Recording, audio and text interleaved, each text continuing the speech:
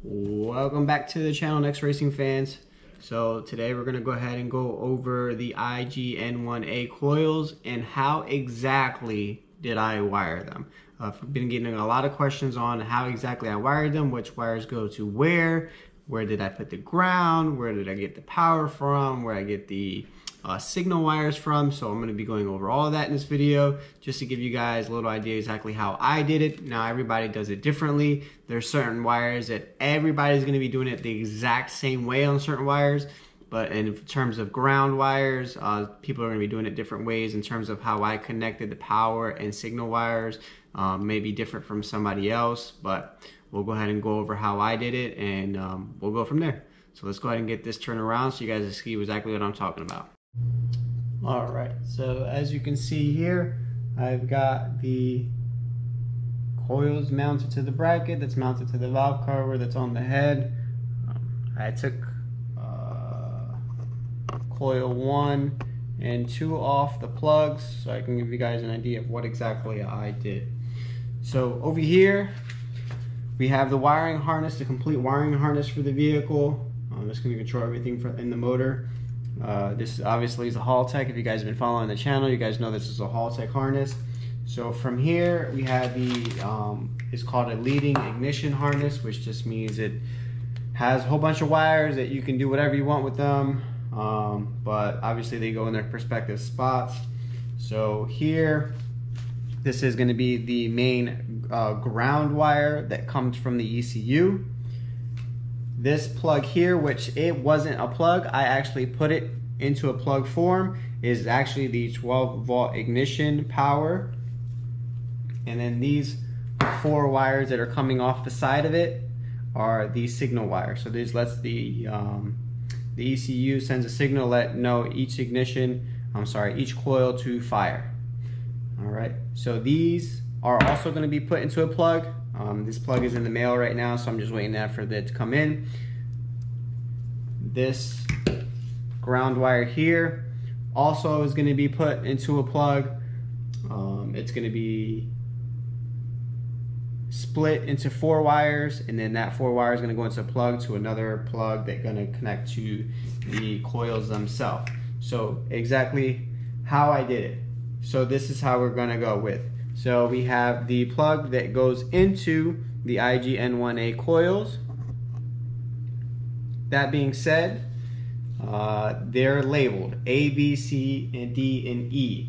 So A is going to be your ECU ignition output. So A is going to be the yellow wire that comes from the ECU that sends a signal to let that particular coil to spark or fire. So we have that set here. I have them all labeled. I called Haltech. I called a couple local race shops. I talked to a couple racers on how they connected them, what size wiring they use, where they connected them to, how they did it. So I went off of took everybody's perspective on how they did it, took the most common ones, and then did a little bit of my twist on it. So that being said, I do have a new roll of yellow wire because the wire I used on here is 20 gauge, but I'm gonna drop it to 16 gauge, be a little bit thicker. That way we have a little bit more consistency in terms of the electrical current that goes through it. This 20 gauge for me, I feel like it's a little bit too small, a little bit too rinky-dink, so I am gonna take it off and change it out with a 16 gauge. That being said, the rest of the wires I have on here are also gonna be 16 gauge as well. So all the grounds, the ignition power, and then I'm going to change the signal wire to also 16 gauge, are all going to be 16 gauge wire. That was recommended to me from Haltech themselves. They said if you can run 16 gauge, run 16 gauge. If you don't want to run 16 gauge, run 18 gauge. So I'm going to run 16 gauge just to be a little bit on the safer side. Once I'm waiting on the connectors to come in to change these out. Once I do, I'll go ahead and get them changed out. That being said, then we have slot B, which is ground reference to ground. Like I said, I spoke to a lot of people in regards to ground. Everybody has their own opinion on where ground needs to be, where to connect the ground. A lot of people say connect all the ground to the head, or connect all the ground to where your start point grounding would be in terms of where you're grounding all your grounds to. After speaking to a couple racers and speaking to Haltech and everybody, I decided to do is slot B, which is going to be the second slot after the signal wire. I actually used that ground to connect to the ground to the ECU. So this line here that comes from the ECU that I'm going to be splitting into four ground wires will connect to each of the ground wires from the coils in slot B of each of the connectors. So this slot B here will connect to this ground from the ECU. So will each of the rest of the B wires on the connectors on each of the rest of the coils. So coil 1 through 4, each of the B slots will connect to this one ground. Obviously this ground here is going to be connected to the main ground where the ECU is going to be grounded to, which in terms of my vehicle is going to be the head. So either way, this ground is coming from the head. So, but I want to use the ground wire, so I'm going to use it and connect all slot B. Now in terms of slot C and D, which are also ground wires, I'm going to show you guys here so you guys can see it a little bit.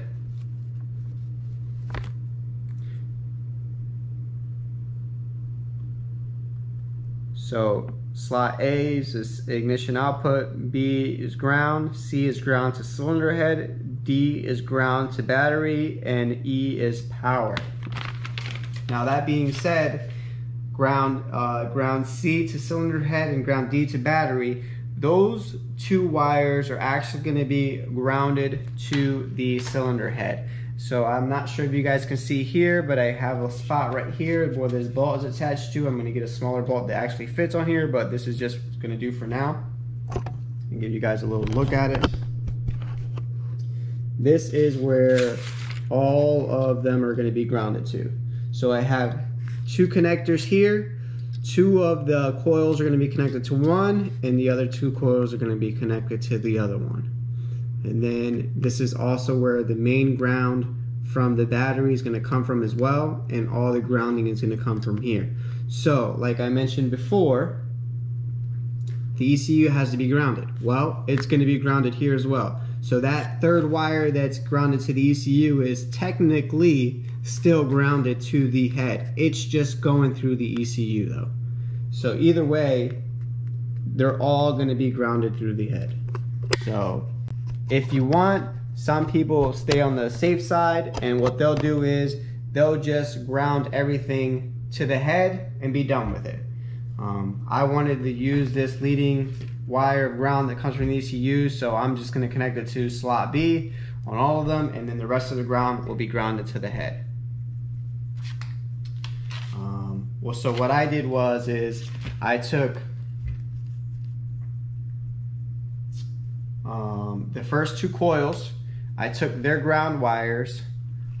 So I took these two from the first one, these two from the second one, and then I kind of went and then I connected them. I didn't connect them together, I just put them onto the same wire loom, and then they'll come out here. So you got 1, 2, 3, 4 wires.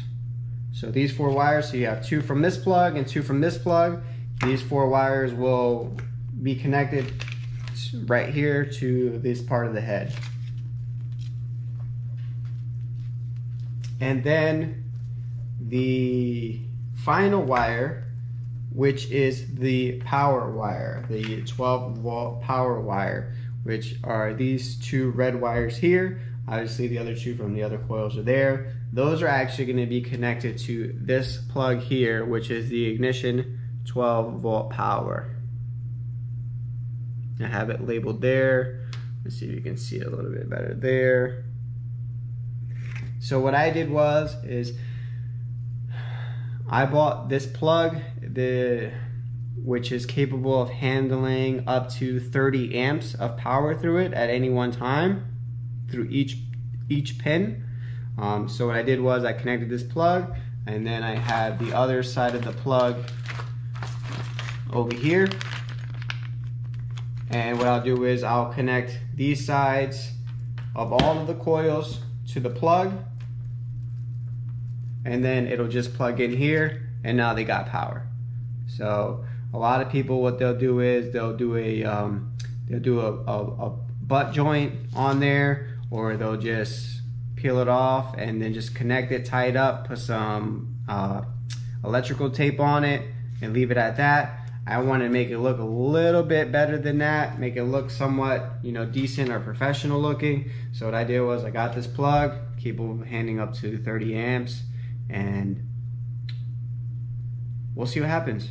I believe this would be a lifesaver in terms of, hey, I need to take these off, I need to look at them, I need to do something. I can unplug it from here. Obviously you can unplug it from the coils as well, but if you want to check the wiring or check what's going on, you could do it from that too. So, in all, just to give you guys an overview of what's going on, all these wires are going to be 16 gauge wire. Obviously the yellow wire is the ECU signal wires, which come from the ECU harness. That's going to be slot A. Slot B is ground to the ECU. So the ECU ground is going to be slot B, which will connect to this part of the ECU harness, which is the main ground that comes out of the ECU to the ignition. Now slot C and D will be ground to the cylinder head, which obviously B will also be to the cylinder head, but it will be grounded from the ECU to the cylinder head, go through the ECU wiring, and then come out to the ignition coils as well.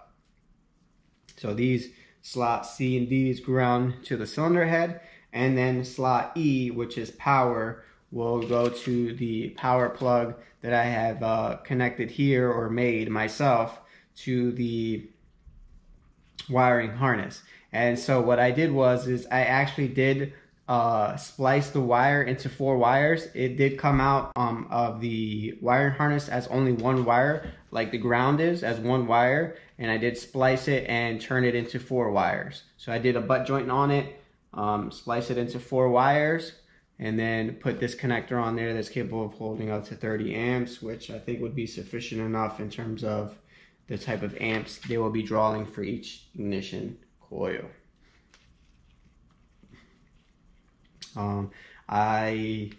Like I mentioned before, I need to change this yellow wire because this is actually a 20 gauge. I'm going to do 16.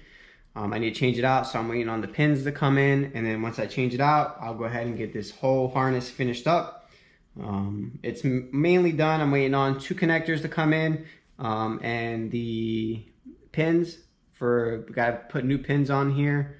Once those come in, we're all set. I'll go ahead and get it finished up, get them all wrapped up in the fiberglass sleeving that I bought here, and we'll go from there. A lot of people are gonna ask what kind of wire you're using, and so what I'm using is a mil-spec wiring. Product code for the yellow one itself is going to be M22759/32, 16 gauge -4-50, 16 gauge yellow, 50 feet. So I'll give you guys a little bit of closer look. Now, mil-spec wiring is actually Motec. So Motec ECUs. And that's the reason why I bought the wiring from them. So, I mean, if you make ECUs and you make harnesses on a daily basis for race cars, then I'm going to go with the wiring that you make. So, if you're looking for any type of wiring harness, connectors, I recommend milspecwiring.com. Go ahead and go over to their website. They'll include as you can see here, is like a lanyard. And as you can see, it says Motec. So they are Motec. So Milspec Wiring is Motec. So if you need some wiring, go ahead and hit them up. If you have any questions or concerns, call them up. They'll go ahead and be more than welcome to help you guys out. This is not sponsored by them, but I've always used their wiring for any project that I've had. I've never been let down. So we'll go from there. Any questions, comments, concerns, please leave them below. Remember to subscribe to the YouTube channel, as it gets you entered to win a $50 gift card to Harbor Freight Advanced Pep Boys AutoZone, or $50 in PayPal cash. All right, so I appreciate you guys watching the video. Remember, stay tuned. We're next. Nexx Racing.